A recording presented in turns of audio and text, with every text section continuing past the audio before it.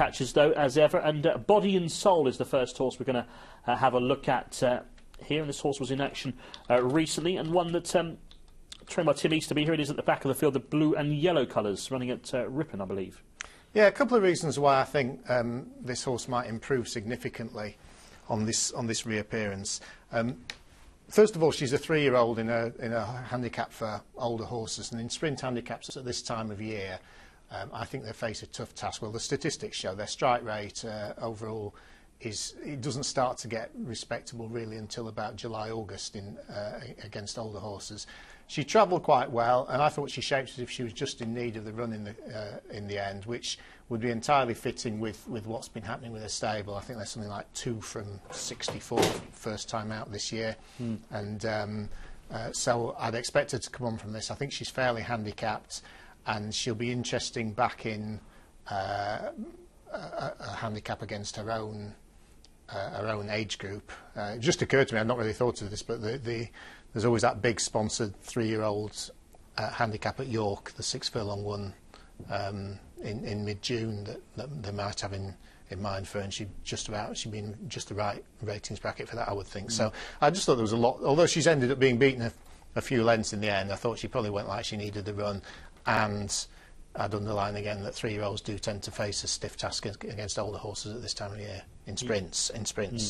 Yeah, she had a good campaign, as you say, as a juvenile. That's Body and Soul, the first one to look out for. What about Elle Woods? Now, I was calling this race up at Doncaster on Saturday evening, and she caught my eye during the race as travelling really well. It looked like she was going to take off once she got room. She didn't really fire in the end, but was still a big eye catcher. She's either needed the run or possibly more likely she might be worth trying back at 6 furlongs, because, as you say, she travels all over them. Just here you thought it's a question of when she's going to go. Yeah, absolutely, and the stable's been in very good form this spring as well, and it'll be interesting to see what trip they try her at next time, because that might tell a tale about whether the trainer feels and the rider feels that she just needed the run, or whether she's just not got home over 7. I like the winner as well, Off Art. He'd shaped really well, and he'd been one of those 2 Tim Easterby winners on his reappearance, and they've been rare indeed. So I think that's a horse to keep on the right side as well. But although she finishes only 3rd in the end, I think Elle Woods, there was enough to like there that to suggest that she'll be one to keep interested in next time. Yeah, she ran well. Just to sort of play devil's advocate, the 2 market leaders didn't run their race, did they? Intimidate and African Oil, who I think played up before the race. They were both beaten a long way in that race. Would that affect your reading of the form or not? They both come from Polytrack, haven't they? I know African Oil had been one of my eye catchers, and I wasn't so interested back on. You see Intimidate in the back with the light blue, just didn't finish off the race for whatever reason. No, but on the other hand, I do like the winner. I think he pulled well clear with another horse who actually disappointed next time at first, but that looked solid form to me, and I think he's a horse who's lightly raced and going the right way. So you're right. You may be right. It might have been cut up as quite a weak race in the end, but you still look at the way that she travelled, and you think, well, there must be more to come somewhere. Yeah, she's got a high cruising speed. That's Elle Woods in the Andrew Tinkler colours there, ran at Doncaster on Saturday night. A horse that ran at Chepstow last week is a horse called Tenbridge, trained by Derek Hayden-Jones. Finished 2nd here behind a horse called Peak Storm, Hugh. This horse was running on the all-weather during the spring and ran quite well here on the turf. Yeah, this is going to be painful for me to watch, because Peak Storm had been one of my eye catchers on his previous start, but I just preferred Tenbridge, who was probably a much bigger price on the day as well, and Tenbridge has gone through the race like the best horse at the weights, in my opinion, has just probably ended up having too much use made of her too soon. But this is only the 2nd time she's run on soft ground on turf, and she'd won in really impressive style in a miles better race than this at Lingfield last year, and she's very much one to look out for when it's soft ground again. As I say, she's only run twice on it, and she's run really well both times. She's very, very well handicapped on her best form. Just mown down, she's set the race up for Peak Storm, who's another still to be interested in back at Chepstow, because he's starting to look like a Chepstow specialist. And the handicapper, I only had a quick look, but if I wasn't mistaken, the handicapper's not taken that severe a view of that. I think the winner's gone up 5 and the runner up only 2, and Tenbridge in particular I think is really well handicapped at the moment. Yeah, here it is again, as you can see, was out in front here as they're going to that little dip at Chepstow with a furlong to go, and then just gets worn down by the strong finishing Peak Storm here in the green, who overhauls him. But as you say, it was a good performance trying to make all the running here. And they were quite well strung out in behind, weren't they, in this race? They were. That's why I'm a bit surprised that the handicapper hasn't taken a more punitive view. Admittedly, it was a day where it had rained all day and the ground was getting more testing by the hour at Chepstow. But I think those two are in the grade will be winning again. Okay.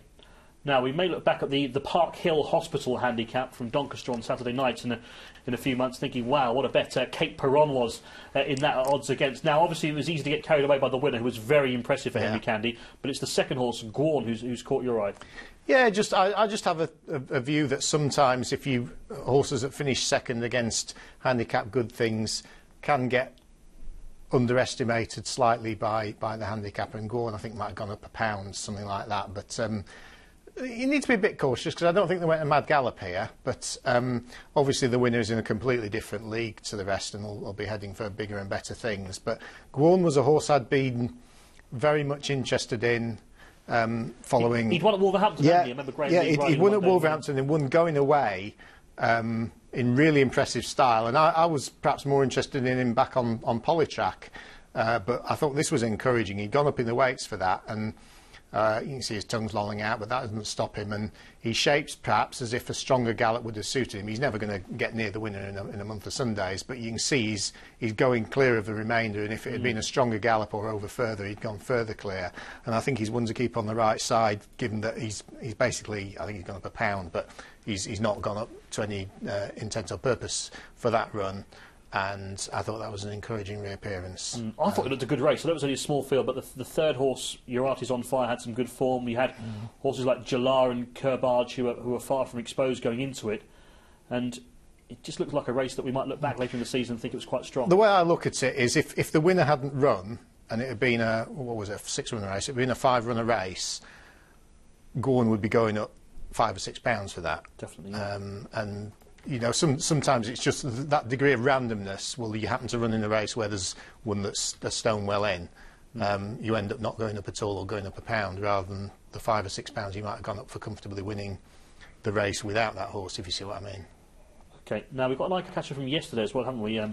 Spirit of Parks, who's trained by Eric Alston, was second behind a horse called Ichimoku, was a winner yesterday. It was an interesting race. Obviously, there was a few horses. I think yesterday was a strange show. Lots of horses beaten at very short prices around the country. Assembly was one of those who was sent off odds on in this. Ran no sort of race under Graham Lee. But Spirit of Parks, we're just trying to find the race for you. Spirit of Parks finishes second here, Hugh. I think we've got it now. And is a horse who caught your eye. Well, yeah, I put the rider with it that the race probably wasn't much good. I don't think the favourite's much good,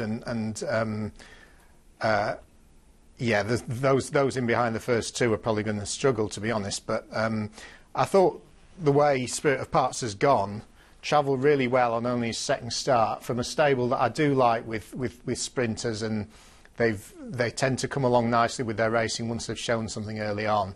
And although this was his second start, and you'd therefore be thinking, well, next time one more run and then handicaps.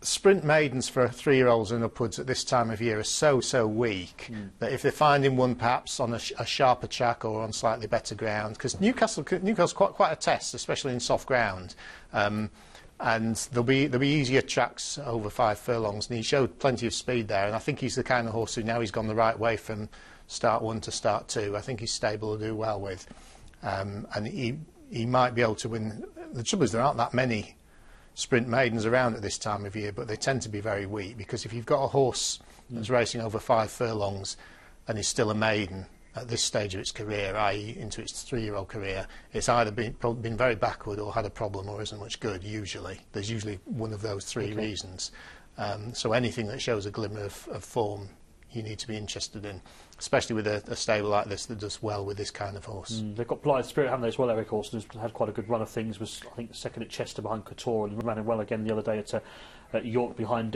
Belledale Memory. So Eric Alston going very well with his 2-year-olds at the moment. So they are the Eyecatchers. So another look at them again, just to recap. We've got Body and Soul, who of course won the Champion 2-year-old trophy last year and ran well on reappearance at Ripon. We had Elwoods, who travelled so strongly at Doncaster. We had Tenbridge, who led at Chepstow and then got picked up. We had Gorn, who was behind impressive winner Cape Peron, and we had Spirit of Parks, who showed good speed as well. So, I mean, interesting collection there, but definitely 5 horses you can see going on to win a race hopefully soon. Yeah, I must admit, when I was looking through the videos this week, there seemed to be, you know, obviously the ATR videos, there seemed to be a lot of impressive winners, and I was tempted to put a few of those in because some of the more interesting horses were the winners this week. There were a lot of wide margin winners, and I struggled to find perhaps quite as many as I would usually find, but yeah, they're the ones that I picked out anyway. Okay, so they are the Eyecatchers. I think we're going to take a